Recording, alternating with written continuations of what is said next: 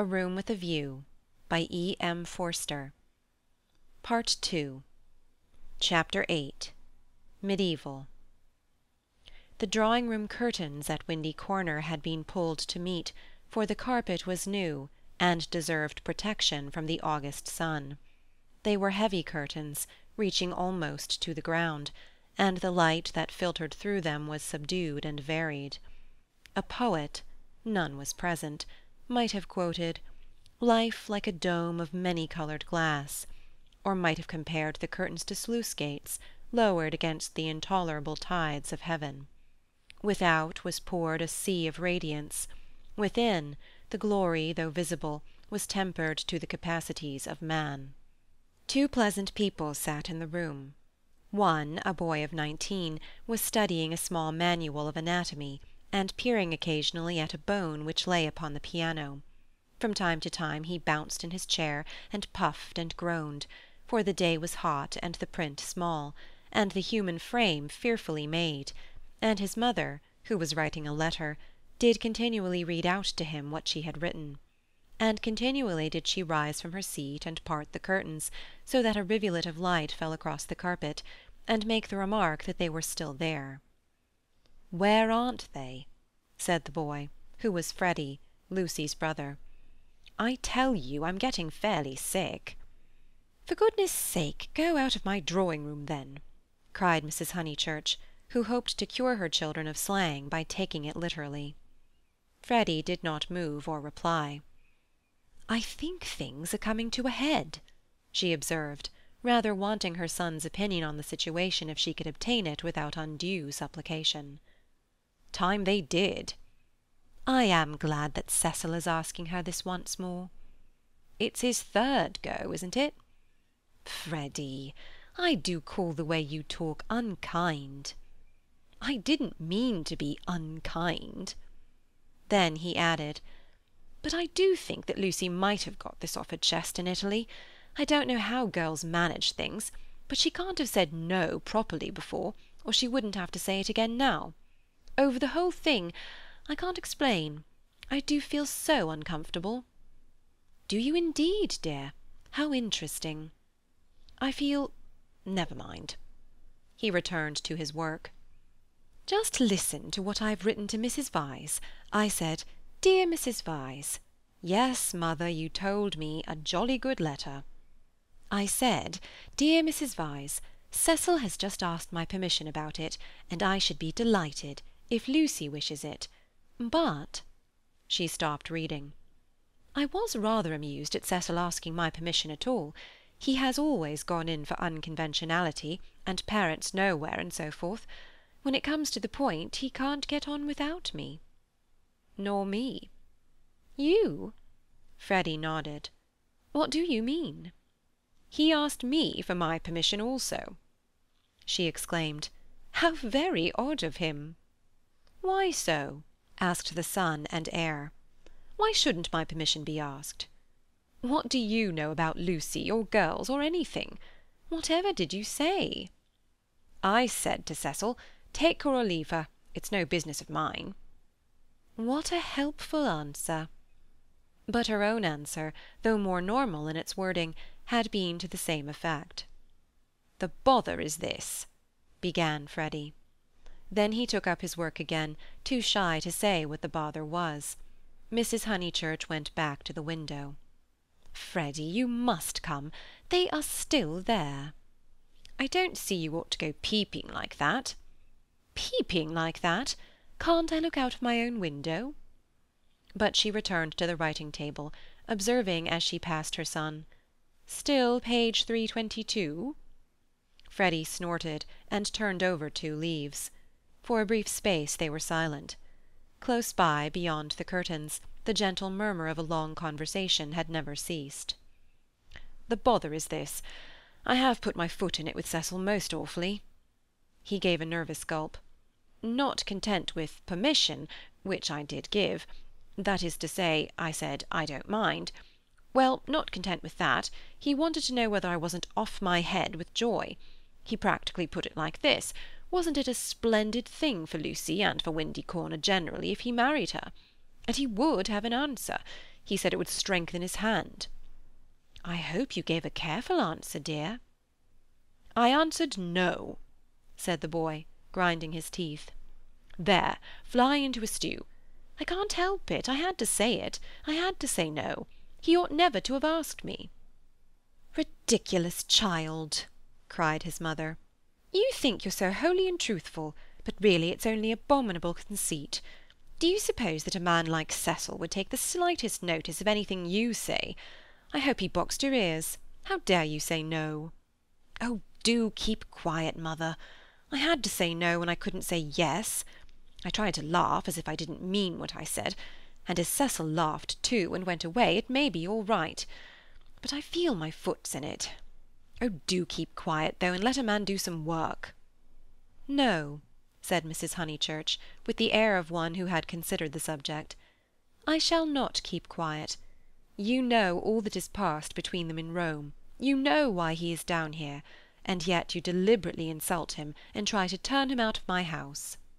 "Not a bit," he pleaded. "I only let out I didn't like him.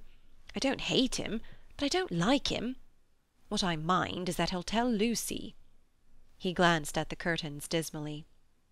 "Well, I like him," said Mrs. Honeychurch. "I know his mother. He's good, he's clever, he's rich, he's well-connected. Oh, you needn't kick the piano. He's well-connected. I'll say it again if you like. He's well-connected." She paused, as if rehearsing her eulogy, but her face remained dissatisfied.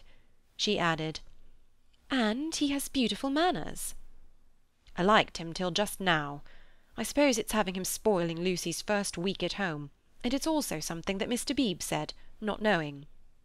"Mr. Beebe?" said his mother, trying to conceal her interest. "I don't see how Mr. Beebe comes in." "You know Mr. Beebe's funny way, when you never quite know what he means. He said, 'Mr. Vyse is an ideal bachelor.' I was very cute. I asked him what he meant. He said, 'Oh, he's like me, better detached.' I couldn't make him say any more, but it set me thinking. Since Cecil has come after Lucy, he hasn't been so pleasant. At least, I can't explain." "You never can, dear, but I can. You are jealous of Cecil, because he may stop Lucy knitting you silk ties." The explanation seemed plausible, and Freddy tried to accept it, but at the back of his brain there lurked a dim mistrust. Cecil praised one too much for being athletic. Was that it? Cecil made one talk in his way, instead of letting one talk in one's own way. This tired one. Was that it? And Cecil was the kind of fellow who would never wear another fellow's cap. Unaware of his own profundity, Freddy checked himself. He must be jealous, or he would not dislike a man for such foolish reasons. "Will this do?" called his mother. "Dear Mrs. Vyse, Cecil has just asked my permission about it, and I should be delighted if Lucy wishes it." Then I put in at the top, "and I have told Lucy so." I must write the letter out again. "And I have told Lucy so. But Lucy seems very uncertain, and in these days young people must decide for themselves." I said that because I didn't want Mrs. Vyse to think us old-fashioned. She goes in for lectures and improving her mind, and all the time a thick layer of flue under the beds, and the maid's dirty thumb marks where you turn on the electric light. She keeps that flat abominably. Suppose Lucy marries Cecil. Would she live in a flat, or in the country? Don't interrupt so foolishly. Where was I? Oh, yes. Young people must decide for themselves. I know that Lucy likes your son, because she tells me everything, and she wrote to me from Rome when he asked her first. No, I'll cross that last bit out. It looks patronising. I'll stop at, because she tells me everything. Or shall I cross that out too? Cross it out too, said Freddy. Mrs. Honeychurch left it in. Then the whole thing runs, Dear Mrs. Vyse, Cecil has just asked my permission about it, and I should be delighted if Lucy wishes it, and I have told Lucy so. But Lucy seems very uncertain, and in these days young people must decide for themselves. I know that Lucy likes your son, because she tells me everything, but I do not know. Look out, cried Freddy. The curtains parted. Cecil's first movement was one of irritation. He couldn't bear the Honeychurch habit of sitting in the dark to save the furniture. Instinctively he gave the curtains a twitch, and sent them swinging down their poles. Light entered. There was revealed a terrace, such as is owned by many villas, with trees each side of it, and on it a little rustic seat and 2 flower-beds. But it was transfigured by the view beyond, for Windy Corner was built on the range that overlooks the Sussex Weald. Lucy, who was in the little seat, seemed on the edge of a green magic carpet which hovered in the air above the tremulous world. Cecil entered. Appearing thus late in the story, Cecil must be at once described.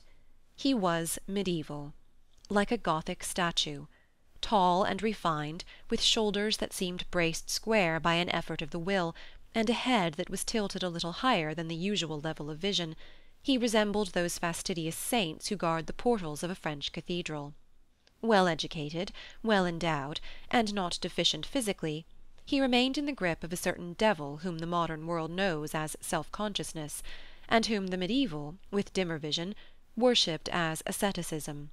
A Gothic statue implies celibacy, just as a Greek statue implies fruition, and perhaps this was what Mr. Beebe meant. And Freddy, who ignored history and art, perhaps meant the same when he failed to imagine Cecil wearing another fellow's cap. Mrs. Honeychurch left her letter on the writing-table and moved towards her young acquaintance. "Oh, Cecil!" she exclaimed. "Oh, Cecil, do tell me!" "I promessi sposi," said he. They stared at him anxiously. "She has accepted me," he said, and the sound of the thing in English made him flush and smile with pleasure and look more human. "I am so glad," said Mrs. Honeychurch, while Freddy proffered a hand that was yellow with chemicals. They wished that they also knew Italian, for our phrases of approval and of amazement are so connected with little occasions that we fear to use them on great ones. We are obliged to become vaguely poetic, or to take refuge in scriptural reminiscences. "Welcome as one of the family," said Mrs. Honeychurch, waving her hand at the furniture.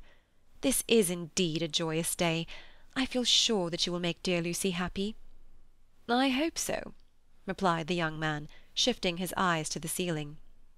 "We mothers," simpered Mrs. Honeychurch, and then realized that she was affected, sentimental, bombastic, all the things she hated most.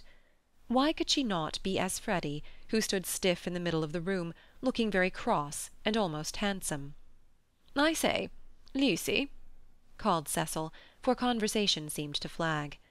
Lucy rose from the seat. She moved across the lawn and smiled in at them, just as if she was going to ask them to play tennis. Then she saw her brother's face. Her lips parted, and she took him in her arms. He said, "Steady on." "Not a kiss for me?" asked her mother. Lucy kissed her also. "Would you take them into the garden and tell Mrs. Honeychurch all about it?" Cecil suggested. "And I'd stop here and tell my mother." "We go with Lucy," said Freddy, as if taking orders. "Yes, you go with Lucy." They passed into the sunlight. Cecil watched them cross the terrace and descend out of sight by the steps. They would descend, he knew their ways, past the shrubbery, and past the tennis lawn and the dahlia bed, until they reached the kitchen garden, and there, in the presence of the potatoes and the peas, the great event would be discussed. Smiling indulgently, he lit a cigarette, and rehearsed the events that had led to such a happy conclusion. He had known Lucy for several years, but only as a commonplace girl who happened to be musical. He could still remember his depression that afternoon at Rome, when she and her terrible cousin fell on him out of the blue and demanded to be taken to St. Peter's. That day she had seemed a typical tourist, shrill, crude, and gaunt with travel. But Italy worked some marvel in her. It gave her light, and, which he held more precious, it gave her shadow. Soon he detected in her a wonderful reticence. She was like a woman of Leonardo da Vinci's, whom we love not so much for herself as for the things that she will not tell us. The things are assuredly not of this life. No woman of Leonardo's could have anything so vulgar as a story. She did develop most wonderfully day by day. So it happened that from patronizing civility he had slowly passed, if not to passion, at least to a profound uneasiness. Already at Rome he had hinted to her that they might be suitable for each other. It had touched him greatly that she had not broken away at the suggestion. Her refusal had been clear and gentle. After it, as the horrid phrase went, She had been exactly the same to him as before. 3 months later, on the margin of Italy, among the flower-clad Alps, he had asked her again in bald traditional language. She reminded him of a Leonardo more than ever. Her sunburnt features were shadowed by fantastic rocks. At his words she had turned and stood between him and the light with immeasurable plains behind her. He walked home with her unashamed, feeling not at all like a rejected suitor. The things that really mattered were unshaken.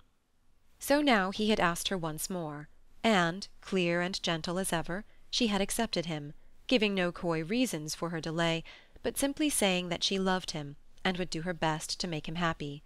His mother, too, would be pleased. She had counselled the step. He must write her a long account.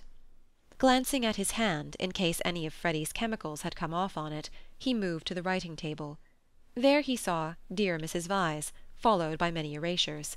He recoiled without reading any more, and after a little hesitation sat down elsewhere, and pencilled a note on his knee.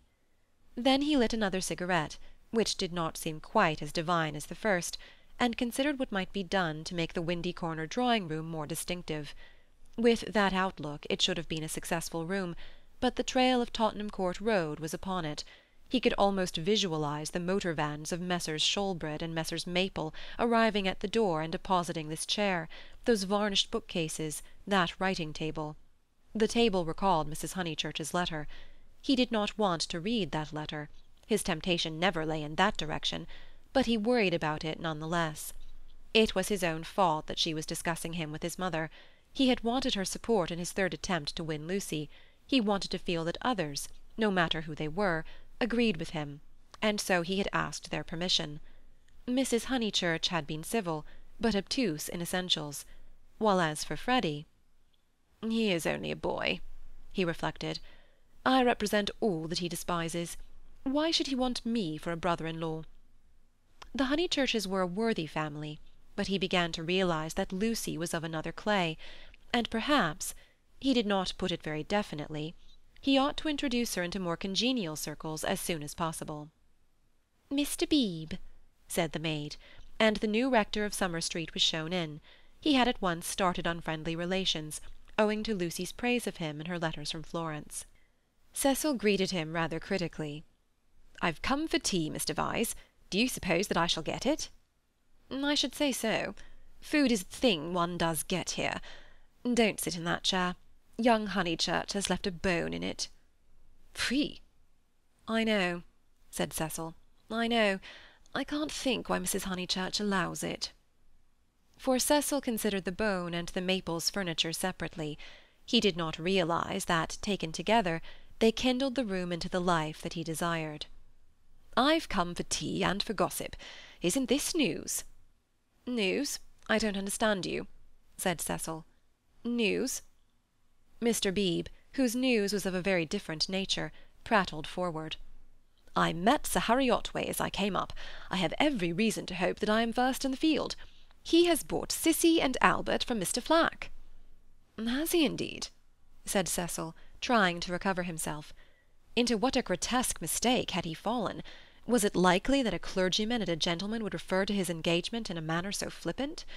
But his stiffness remained, and though he asked who Cissy and Albert might be, he still thought Mr. Beebe rather a bounder. "Unpardonable question! To have stopped a week at Windy Corner, and not to have met Cissy and Albert, the semi-detached villas that have been run up opposite the church. I'll set Mrs. Honeychurch after you." "I'm shockingly stupid over local affairs," said the young man languidly. "I can't even remember the difference between a parish council and a local government board. Perhaps there is no difference, or perhaps those aren't the right names. I only go into the country to see my friends and to enjoy the scenery. It is very remiss of me. Italy and London are the only places where I don't feel to exist on sufferance." Mr. Beebe, distressed at this heavy reception of Cissy and Albert, determined to shift the subject. "Let me see, Mr. Vyse. I forget. What is your profession?"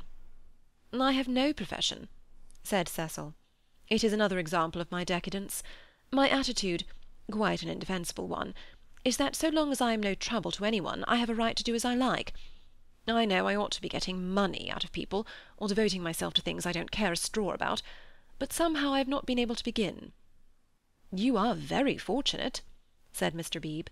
It is a wonderful opportunity, the possession of leisure." His voice was rather parochial, but he did not see quite his way to answering naturally.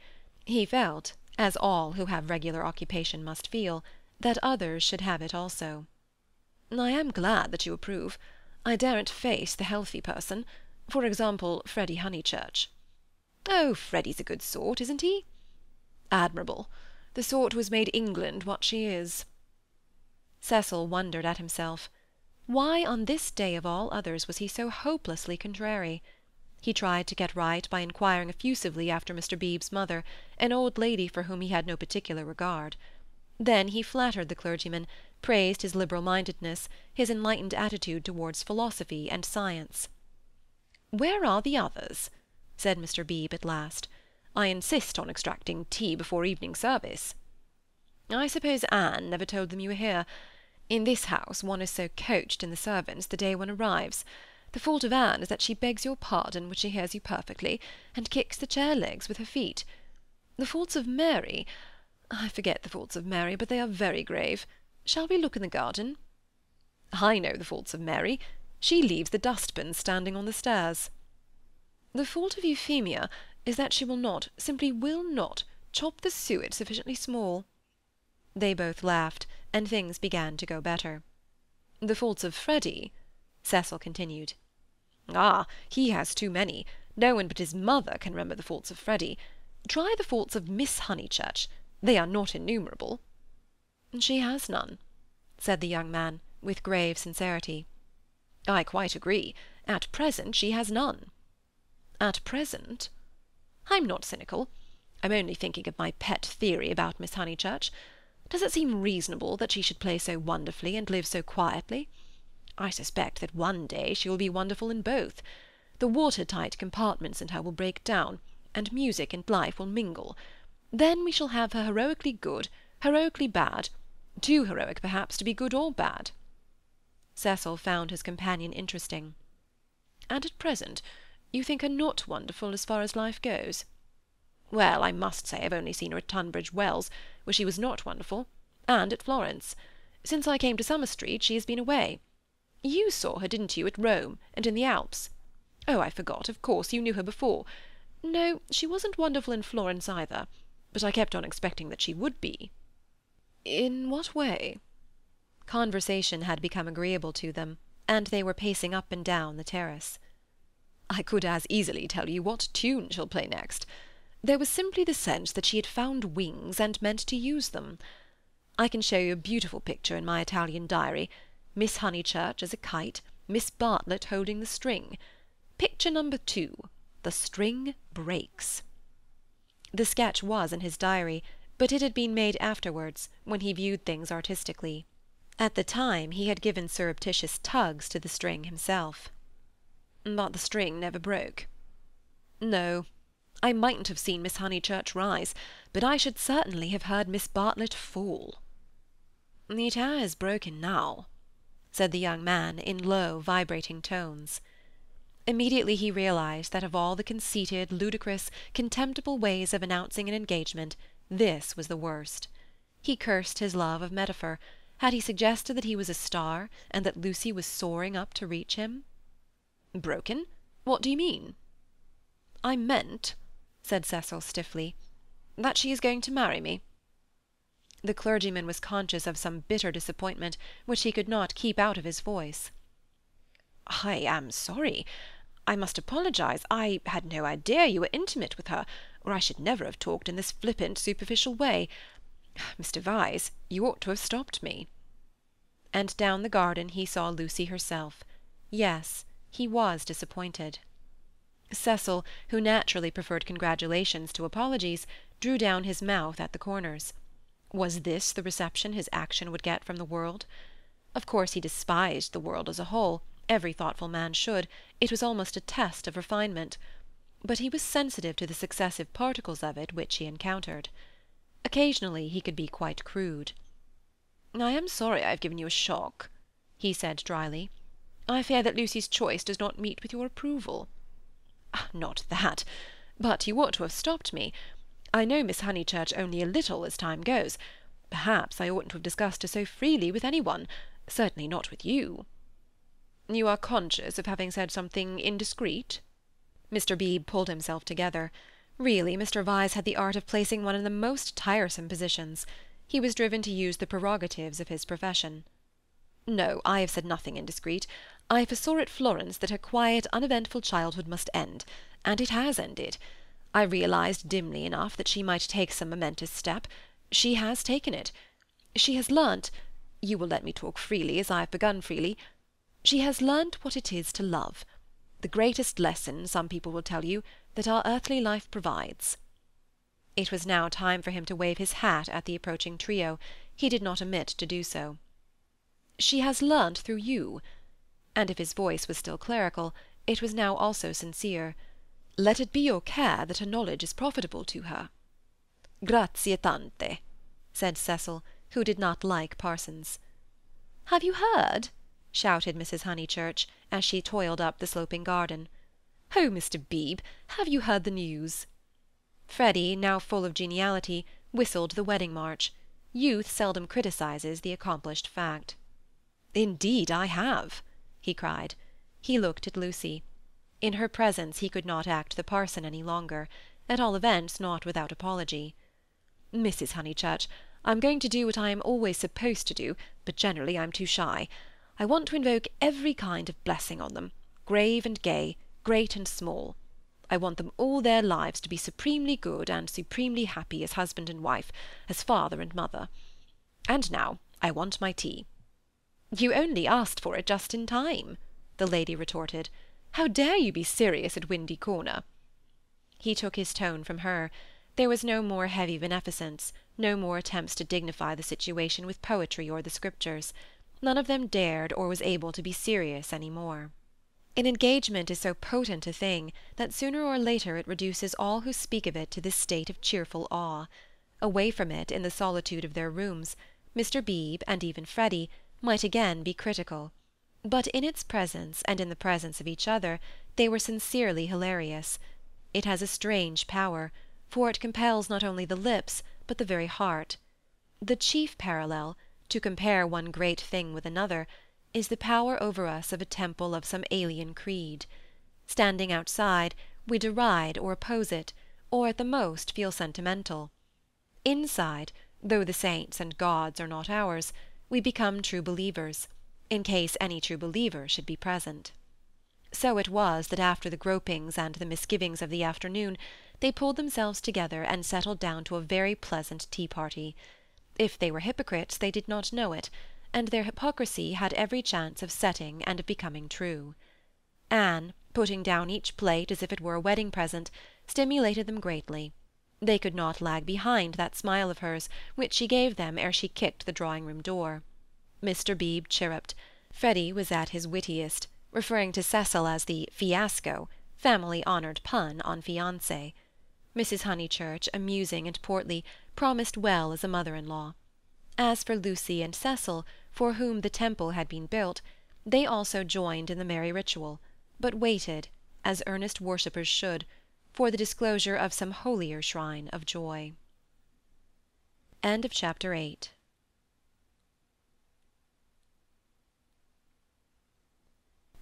A Room with a View, by E. M. Forster. Chapter 9. Lucy as a Work of Art. A few days after the engagement was announced, Mrs. Honeychurch made Lucy and her fiasco come to a little garden party in the neighbourhood, for naturally she wanted to show people that her daughter was marrying a presentable man. Cecil was more than presentable. He looked distinguished, and it was very pleasant to see his slim figure keeping step with Lucy, and his long, fair face responding when Lucy spoke to him. People congratulated Mrs. Honeychurch, which is, I believe, a social blunder, but it pleased her, and she introduced Cecil rather indiscriminately to some stuffy dowagers. At tea a misfortune took place. A cup of coffee was upset over Lucy's figured silk, and though Lucy feigned indifference, her mother feigned nothing of the sort, but dragged her indoors to have the frock treated by a sympathetic maid. They were gone some time, and Cecil was left with the dowagers. When they returned he was not as pleasant as he had been. "Do you go to much of this sort of thing?" he asked when they were driving home. "Oh, now and then," said Lucy, who had rather enjoyed herself. "Is it typical of country society?" "I suppose so. Mother, would it be?" "Plenty of society," said Mrs. Honeychurch, who was trying to remember the hang of one of the dresses. Seeing that her thoughts were elsewhere, Cecil bent towards Lucy and said, "To me it seemed perfectly appalling, disastrous, portentous." "I am so sorry that she was stranded." "Not that way, but the congratulations. It is so disgusting, the way an engagement is regarded as public property, a kind of waste place where every outsider may shoot his vulgar sentiment. All those old women smirking." "One has to go through it, I suppose. They won't notice us so much next time." But my point is that the whole attitude is wrong. An engagement, horrid word in the first place, is a private matter, and should be treated as such. Yet the smirking old women, however wrong individually, were racially correct. The spirit of the generations has smiled through them, rejoicing in the engagement of Cecil and Lucy because it promised the continuance of life on earth. To Cecil and Lucy it promised something quite different, personal love. Hence Cecil's irritation and Lucy's belief that his irritation was just. "How tiresome," she said. "Couldn't you have escaped to tennis?" "I don't play tennis, at least not in public. The neighbourhood is deprived of the romance of me being athletic. Such romance as I have is that of the Inglese Italianato." "Inglese Italianato?" "E un diavolo incarnato. You know the proverb?" She did not. Nor did it seem applicable to a young man who had spent a quiet winter in Rome with his mother. But Cecil, since his engagement, had taken to affect a cosmopolitan naughtiness which he was far from possessing. "Well," said he, "I cannot help it if they do disapprove of me. There are certain irremovable barriers between myself and them, and I must accept them." "We all have our limitations, I suppose," said wise Lucy. "Sometimes they are forced on us, though," said Cecil, who saw from her remark that she did not quite understand his position. "How?" "It makes a difference, doesn't it, whether we fence ourselves in, or whether we are fenced out by the barriers of others?" She thought a moment, and agreed that it did make a difference. "Difference?" cried Mrs. Honeychurch, suddenly alert. "I don't see any difference. Fences are fences, especially when they are in the same place." "We were speaking of motives," said Cecil, on whom the interruption jarred. "My dear Cecil, look here." She spread out her knees and perched her card-case on her lap. "This is me, that's Windy Corner, the rest of the pattern is the other people. Motives are all very well, but the fence comes here." "We weren't talking of real fences," said Lucy, laughing. "Oh, I see, dear. Poetry." She leant placidly back. Cecil wondered why Lucy had been amused.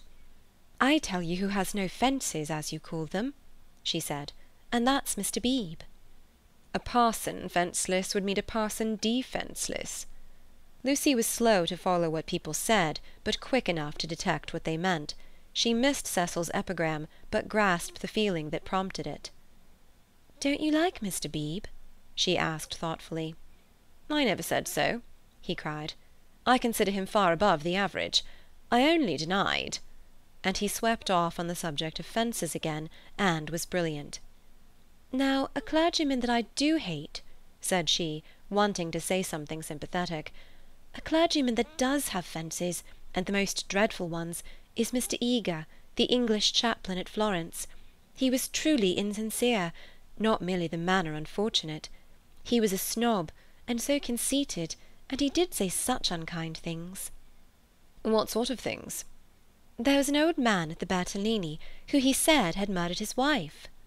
"Perhaps he had." "Why, no." "Why, no?"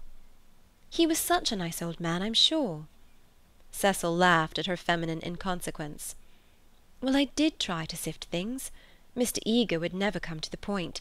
He prefers it vague, said the old man had practically murdered his wife, had murdered her in the sight of God." "Hush, dear," said Mrs. Honeychurch absently. But isn't it intolerable that a person whom we're told to imitate should go round spreading slander? It was, I believe, chiefly owing to him that the old man was dropped. People pretended he was vulgar, but he certainly wasn't that." "Poor old man! What was his name?" "Harris," said Lucy glibly. "Let's hope that Mrs. Harris there warn't no such person," said her mother. Cecil nodded intelligently. "Isn't Mr. Eager a parson of the cultured type?" he asked. "I don't know. I hate him. I've heard him lecture on Giotto. I hate him. Nothing can hide a petty nature. I hate him." "My goodness gracious me, child," said Mrs. Honeychurch. "You'll blow my head off. Whatever is there to shout over? I forbid you and Cecil to hate any more clergymen." He smiled. There was indeed something rather incongruous in Lucy's moral outburst over Mr. Eager. It was as if one should see the Leonardo on the ceiling of the Sistine. He longed to hint to her that not here lay her vocation, that a woman's power and charm reside in mystery, not in muscular rant. But possibly rant is a sign of vitality. It mars the beautiful creature, but shows that she is alive. After a moment he contemplated her flushed face and excited gestures with a certain approval.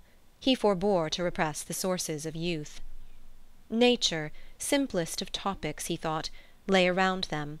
He praised the pine-woods, the deep lakes of bracken, the crimson leaves that spotted the hurt bushes, the serviceable beauty of the turnpike road. The outdoor world was not very familiar to him, and occasionally he went wrong in a question of fact. Mrs. Honeychurch's mouth twitched when he spoke of the perpetual green of the larch. "I count myself a lucky person," he concluded. "When I'm in London I feel I could never live out of it. When I'm in the country I feel the same about the country. After all, I do believe that birds and trees and the sky are the most wonderful things in life, and that the people who live amongst them must be the best. It's true that in 9 cases out of 10 they don't seem to notice anything. The country gentleman and the country labourer are each in their way the most depressing of companions. Yet they may have a tacit sympathy with the workings of nature which is denied to us of the town. Do you feel that, Mrs. Honeychurch?" Mrs. Honeychurch started and smiled. She had not been attending. Cecil, who was rather crushed on the front seat of the Victoria, felt irritable, and determined not to say anything interesting again. Lucy had not attended either. Her brow was wrinkled, and she still looked furiously cross, the result, he concluded, of too much moral gymnastics. It was sad to see her thus blind to the beauties of an August wood. "Come down, O maid, from yonder mountain height," he quoted, and touched her knee with his own. She flushed again, and said, "What height?" "Come down, O maid, from yonder mountain height. What pleasure lives in height, the shepherd sang, in height and in the splendour of the hills." "Let us take Mrs. Honeychurch's advice and hate clergymen no more. What's this place?" "Summer Street, of course," said Lucy, and roused herself. The woods had opened to leave space for a sloping triangular meadow. Pretty cottages lined it on 2 sides, and the upper and 3rd side was occupied by a new stone church, expensively simple, with a charming shingled spire. Mr. Beebe's house was near the church. In height it scarcely exceeded the cottages. Some great mansions were at hand, but they were hidden in the trees. The scene suggested a Swiss Alp rather than the shrine and centre of a leisured world, and was only marred by 2 ugly little villas, the villas that had competed with Cecil's engagement, having been acquired by Sir Harry Otway the very afternoon that Lucy had been acquired by him. Cissy was the name of one of these villas, Albert of the other.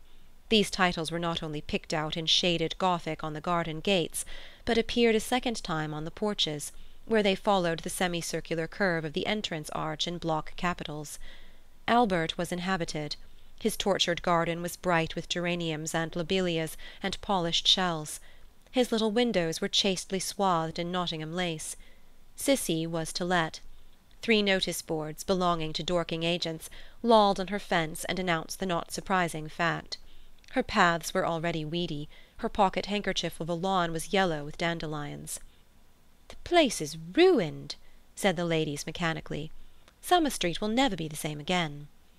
As the carriage passed, Cissy's door opened, and a gentleman came out of her. "Stop!"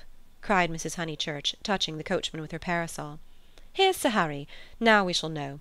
Sir Harry, pull those things down at once."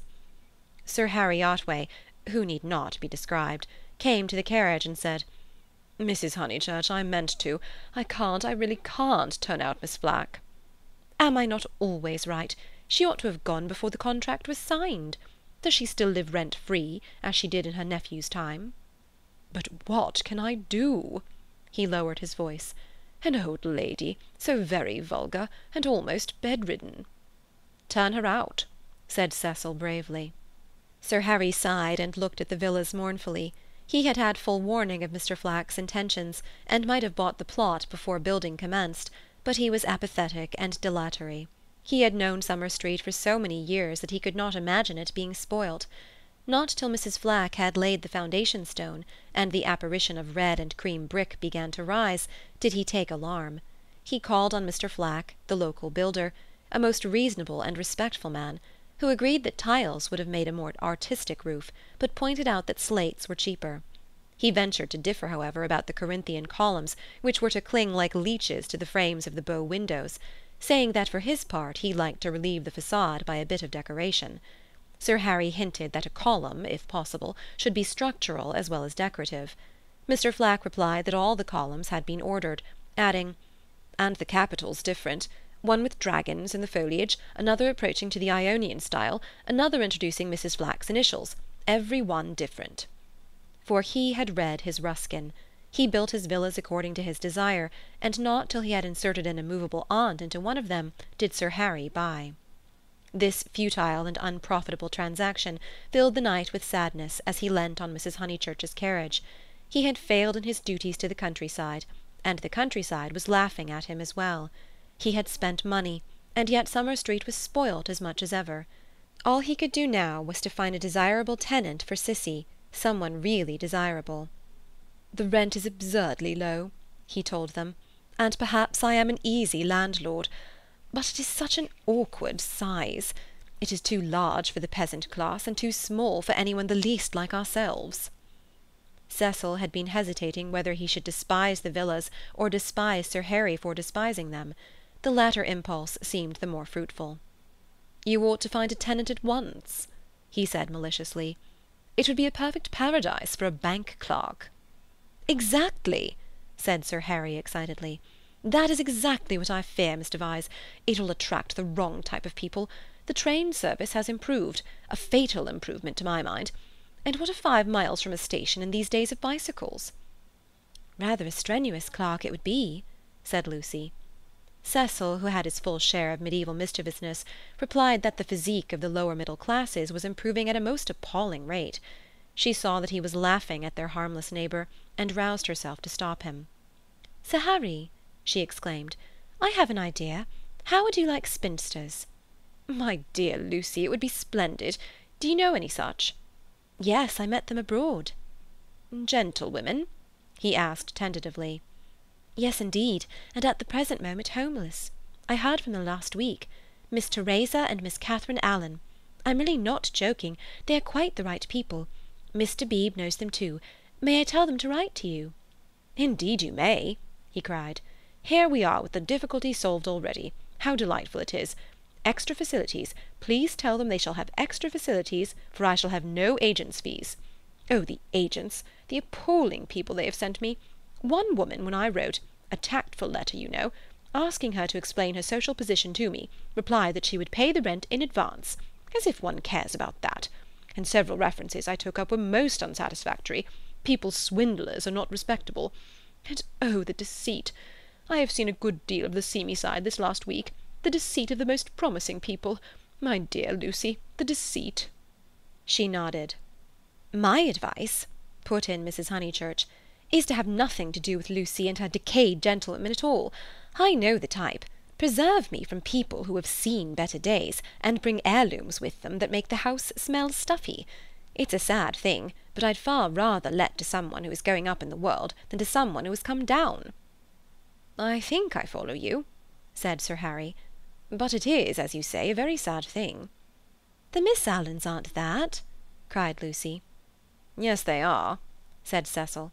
"I haven't met them, but I should say they were a highly unsuitable addition to the neighbourhood." "Don't listen to him, Sir Harry. He's tiresome." "It is I who am tiresome," he replied. I oughtn't to come with my troubles to young people. But really I am so worried, and Lady Otway will only say that I cannot be too careful, which is quite true, but no real help." "Then may I write to my Miss Allens?" "Please," he cried.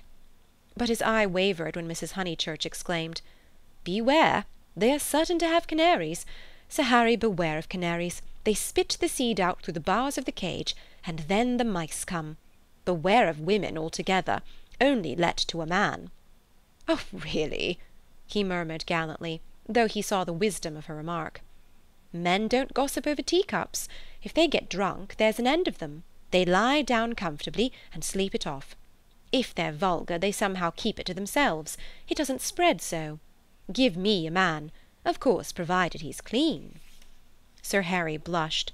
Neither he nor Cecil enjoyed these open compliments to their sex. Even the exclusion of the dirty did not leave them much distinction. He suggested that Mrs. Honeychurch, if she had time, should descend from the carriage and inspect Cissy for herself. She was delighted. Nature had intended her to be poor and to live in such a house. Domestic arrangements always attracted her, especially when they were on a small scale. Cecil pulled Lucy back as she followed her mother. "Mrs. Honeychurch," he said, "what if we two walk home and leave you?" "Certainly," was her cordial reply. Sir Harry likewise seemed almost too glad to get rid of them. He beamed at them knowingly, said, "Aha, young people, young people, young people," and then hastened to unlock the house. "Hopeless vulgarian!" exclaimed Cecil, almost before they were out of earshot. "Oh, Cecil!" "I can't help it. It would be wrong not to loathe that man." "He isn't clever, but really he is nice." "No, Lucy, he stands for all that is bad in country life. In London he would keep his place. He would belong to a brainless club, and his wife would give brainless dinner parties. But down here he acts the little god with his gentility and his patronage and his sham aesthetics, and everyone, even your mother, is taken in." "All that you say is quite true," said Lucy, though she felt discouraged. "I wonder whether it matters so very much." "It matters supremely. Sir Harry is the essence of that garden party. Oh, goodness, how cross I feel! How I do hope he'll get some vulgar tenant in that villa, some women so really vulgar that he'll notice it. Gentlefolks. Ugh, with his bald head and retreating chin. But let's forget him." This Lucy was glad enough to do. If Cecil disliked Sir Harry Otway and Mr. Beebe, what guarantee was there that the people who really mattered to her would escape? For instance, Freddy. Freddy was neither clever, nor subtle, nor beautiful, and what prevented Cecil from saying, any minute, "It would be wrong not to loathe Freddy"? And what would she reply? Further than Freddy she did not go, but he gave her anxiety enough. She could only assure herself that Cecil had known Freddy some time, and that they had always got on pleasantly, except perhaps during the last few days, which was an accident perhaps. "Which way shall we go?" she asked him. Nature, simplest of topics, she thought, was around them. Summer Street lay deep in the woods, and she had stopped where a footpath diverged from the high road. "Are there two ways?" "Perhaps the road is more sensible, as we're got up smart." "I'd rather go through the wood," said Cecil, with that subdued irritation that she had noticed in him all the afternoon. "Why is it, Lucy, that you always say the road? Do you know that you have never once been with me in the fields or the wood since we were engaged?" "Haven't I? The wood, then?" said Lucy, startled at his queerness, but pretty sure that he would explain later. It was not his habit to leave her in doubt as to his meaning. She led the way into the whispering pines, and sure enough he did explain before they had gone a dozen yards. "I had got an idea, I dare say wrongly, that you feel more at home with me in a room." "A room?" she echoed, hopelessly bewildered. "Yes, or at the most in a garden, or on a road. Never in the real country like this." "Oh, Cecil, whatever do you mean? I have never felt anything of the sort. You talk as if I was a kind of poetess sort of person." "I don't know that you aren't. I connect you with a view, a certain type of view. Why shouldn't you connect me with a room?" She reflected a moment, and then said, laughing, "Do you know that you're right? I do. I must be a poetess after all. When I think of you, it's always as in a room. How funny!" To her surprise, he seemed annoyed. A drawing-room, pray, with no view? Yes, with no view, I fancy. Why not? I'd rather," he said reproachfully, "that you connected me with the open air." She said again, "Oh, Cecil, whatever do you mean?" As no explanation was forthcoming, she shook off the subject as too difficult for a girl, and led him farther into the wood, pausing every now and then at some particularly beautiful or familiar combination of the trees. She had known the wood between Summer Street and Windy Corner ever since she could walk alone. She had played at losing Freddy in it, when Freddy was a purple-faced baby. And though she had now been to Italy, it had lost none of its charm. Presently they came to a little clearing among the pines, another tiny green alp, solitary this time, and holding in its bosom a shallow pool. She exclaimed, "The Sacred Lake." "Why do you call it that?" "I can't remember why. I suppose it comes out of some book. It's only a puddle now, but you see that stream going through it? Well, a good deal of water comes down after heavy rains, and can't get away at once, and the pool becomes quite large and beautiful. Then Freddy used to bathe there. He is very fond of it." "And you?" He meant, "Are you fond of it?" But she answered dreamily, "I bathed here too till I was found out. Then there was a row." At another time he might have been shocked, for he had depths of prudishness within him. But now, with his momentary cult of the fresh air, he was delighted at her admirable simplicity. He looked at her as she stood by the pool's edge.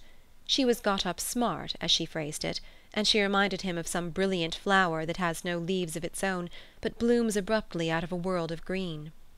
"Who found you out?" "Charlotte," she murmured. "She was stopping with us. Charlotte, Charlotte." "Poor girl." She smiled gravely. A certain scheme from which hitherto he had shrank now appeared practical. "Lucy?" "Yes, I suppose we ought to be going," was her reply. "Lucy, I want to ask something of you that I have never asked before." At the serious note in his voice she stepped frankly and kindly towards him. "What, Cecil?" "Hitherto never, not even that day on the lawn when you agreed to marry me." He became self-conscious, and kept glancing round to see if they were observed. His courage had gone. "Yes?" "Up to now I have never kissed you." She was as scarlet as if he had put the thing most indelicately. "No more have you?" she stammered. "Then I ask now. May I now?" "Of course you may, Cecil. You might before. I can't run at you, you know." At that supreme moment he was conscious of nothing but absurdities. Her reply was inadequate. She gave such a business-like lift to her veil. As he approached her, he found time to wish that he could recoil. As he touched her, his gold pince-nez became dislodged and was flattened between them. Such was the embrace. He considered, with truth, that it had been a failure. Passion should believe itself irresistible. It should forget civility and consideration and all other curses of a refined nature. Above all, it should never ask for leave where there was a right of way. Why could he not do as any labourer or navvy, nay, as any young man behind the counter would have done? He recast the scene. Lucy was standing flower-like by the water. He rushed up and took her in his arms. She rebuked him, permitted him, and revered him ever after for his manliness. For he believed that women revere men for their manliness. They left the pool in silence, after this one salutation. He waited for her to make some remark which should show him her inmost thoughts. At last she spoke, and with fitting gravity. "Emerson the name was, not Harris." "What name?" "The old man's." "What old man's?" "That old man I told you about, the one Mr. Eager was so unkind to." He could not know that this was the most intimate conversation they had ever had. End of chapter 9.